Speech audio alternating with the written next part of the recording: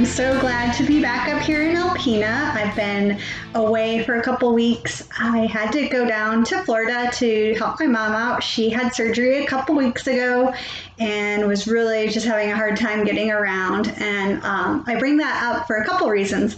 One, because I've missed getting to see all of you, missed getting to see my group in person and even just online, and getting to be a part of this fellowship, because I really do get so much out of it.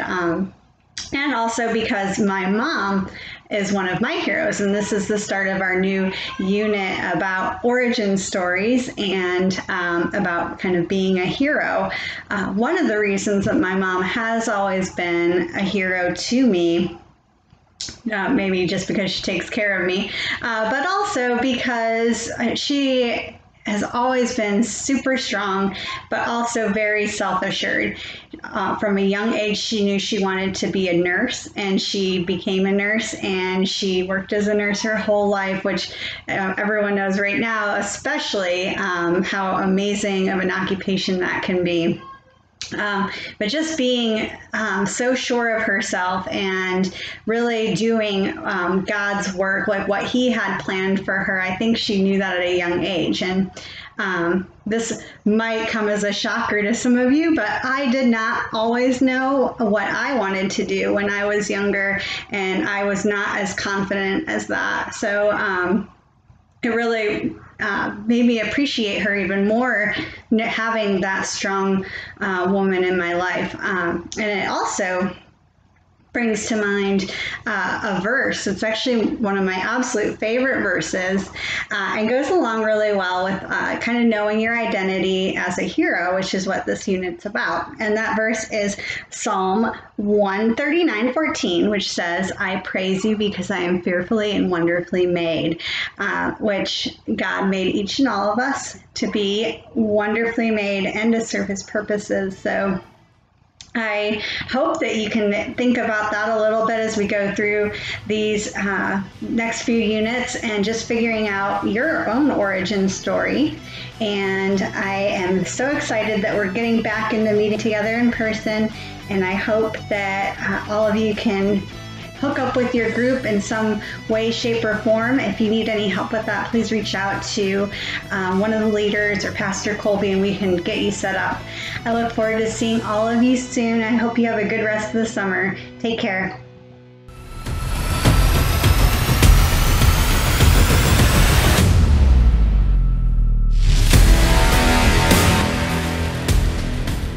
One of the things that my wife and I really like to do, and one of the things that I'm still grieving the loss of, is going to movie theaters. Specifically, Tori and I, we like to go and watch the Marvel movies. And we often do so even on opening night sometimes. We don't get into the costumes or do all the other things that some people who are really excited do, but we do enjoy a good superhero movie. So, and to make up some of our loss for not being able to access movie theaters right now, Tori and I, we've actually been kind of slowly rewatching a lot of the Marvel films on the Disney Plus app. And we just got to the movie Captain Marvel. Have any of you seen that one before? Because if not, it's kind of interesting. It's a story that doesn't exactly fit or follow that same superhero formula that we find in a lot of modern day superhero movies. Captain Marvel, or Carol Danvers, that's her real name, she's one of the most powerful superheroes in the Marvel Universe. Or she is at least one of the most powerful heroes that they've introduced so far into the cinematic universe, but she has superhuman strength. She can fly. She can catch a missile in thin air and redirect it to throw it at her enemies. She can manipulate energy. She can shoot photon blasts out of her hand, and she can even turn her entire body into something like a star and just burst through any object that she wants to, pretty much. Again, she is a really, really powerful superhero. However, and at the beginning of her movie, she has no idea who she is. She cannot remember her past. She can't remember her family, and she can't even remember her own name. And because Carol Danvers, because she didn't know who she was, she didn't fully know what she had the power to do. Today, we are starting a brand new lesson series called Origin Story. That's because we think that you all have the potential to be heroes. And that is something that we're going to be unpacking over the course of the rest of this month. But we also believe that knowing our origin, or what we have been made to become, is important. And just like it was with Captain Marvel, we might not even fully realize the potential that we have until we dig a little bit deeper by considering what God has to say about us. Since every superhero has a backstory, let's take a look at our backstory. It's actually the story of all of humanity. In the first chapter of Genesis, we have the story of creation. God created the universe and everything in it. He made everything with a purpose and an intricate detail. And on the last day of creation, God made humans. But what makes humans so distinct? How are they so different from other things like plants and animals? What makes us so special? Well, in Genesis chapter 1, verse 27, we find out that humans were made in God's image. It says that God created humankind in his own image. In the image of God, he created them, male and female, he created them. And that's a big deal if you haven't caught on already. Humans were designed to resemble their Creator. You were designed to resemble God. You were made to reflect God's goodness, His love, His rule, and His grace into the rest of the world. God made you and uniquely equipped you to accomplish this in a way that only you can do it. But then something happened. Not long after creating the world, God's creation, they decided that they did not have enough. And in Genesis 3, humanity fell into something called sin. That is, they rebelled against God and created a division between Him and His creation. They fractured their relationship with the Creator, and this had lasting and severe consequences. Death entered into the world. Pain entered into creation, and sickness and plague and strife and starvation and discrimination and all evil things entered into God's good earth. But more than this, humans lost their free access to God Himself. Their sin created a barrier between them and God, a barrier that they could not fix themselves no matter how much they tried. Sin now separates us from God, and we need somebody to save us from it. But we'll get back to that in a minute. Because here's another thing that sin does to us even currently, even now. It distorts our view of our own selves. If we let it, it clouds our sense of self-worth. It makes us forget that we were originally made in God's image, important and unique. And it makes us think that we are worthless, or we are unimportant, or that we're a waste of time. It doesn't let us properly embrace who God had made us to be. But that is not the end of the story. A hero does arrive, one sent to save humanity from their mistakes, and that hero was Jesus. God was not content to leave us in our own mess. Despite our sin and in spite of us not actually deserving to be saved in the first place, Jesus came and died so that all of us might have new life through His blood spilled. But not even death itself could keep this hero down. On the third day, Jesus rose again from the grave, declaring that all who accept Him as Lord will in fact one day do the same.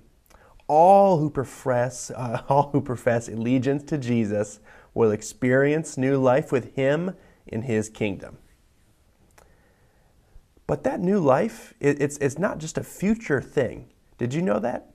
Check this out. This is 2 Corinthians 5, verses 17 through 21. They say, Therefore, if anyone is in Christ, the new creation has come. The old has gone, the new is here. And all this is from God, who reconciled us to himself through Christ and gave us the ministry of reconciliation, that God was reconciling the world to himself in Christ, not counting people's sins against them. And he has committed to us the message of reconciliation. We are therefore Christ's ambassadors, as though God were making his appeal through us. We implore you on Christ's behalf, be reconciled to God. God made him who had no sin to be sin for us, so that in him we might become the righteousness of God. In other words, through Jesus, our identities are transformed. Through Jesus, we move from the realm of death over to the realm of life. We move from the realm of old over to the realm of new. And now we have been given the responsibility to be his ambassadors here and now. We have been given the important duty of working towards reconciliation. In other words, in Jesus, we have been retasked and we have been re-equipped to become those heroes that God has uniquely designed us to be. But back to Captain Marvel. If you've seen that movie, you know that the farther and farther along things go, the more and more Carol Danvers remembers about her past. She remembers that an experimental light-speed engine had exploded and her body had absorbed the energy from it. She remembers that she was in the Air Force and that she had been trained in a lot of special skills. And she also remembers how to access more of her superhuman powers too. And because of that, because of all of that, Carol Danvers, she commits herself to fighting evil, and she takes up that mantle of Captain Marvel. She becomes a hero. But let me ask you this. If you know Jesus as your Savior, and if you realize that God has both uniquely called you and made you in his image, have you committed to that which he has called you and uniquely equipped you to do? Have you embraced who you really are? Because you are valuable. You are important. You are unique. And Jesus wants to use you, specifically you, to do heroic things in this world. We'll talk about what we mean by heroic in the next couple of weeks, but to close, I want to say this again. Jesus wants to use you to do heroic things in this world. Will you accept his calling?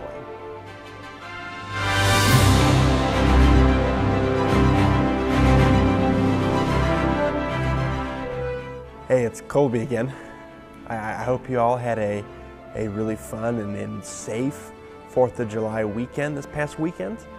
And I also hope you all are very excited for some of our upcoming summer Access events. So grab your calendars or your phones or your parent, because here is the dates and times for these upcoming events once again. On July 15th, from 6 to 8:30, we are going to be going over to Lee's Mini Golf, and everybody is invited. We'd love to see you as we play some social distancing style mini golf, and we also plan on maybe hanging out at the beach right next door too. So if time permits, we're going to be also mini golfing and hanging out at the beach. But then on August the 14th from 4 p.m. to 8 p.m. we are going to be hosting our very first river games, and that's going to be here at the church. So come prepared to get challenged, to kayak, to eat some good food, and there's going to be some potential surprises there too. So this is something that you are going to want to make sure you're there for. So be excited and be ready. But I hope you all are well, and I will either see you in person or next week in this video format, once again. See ya. Bye.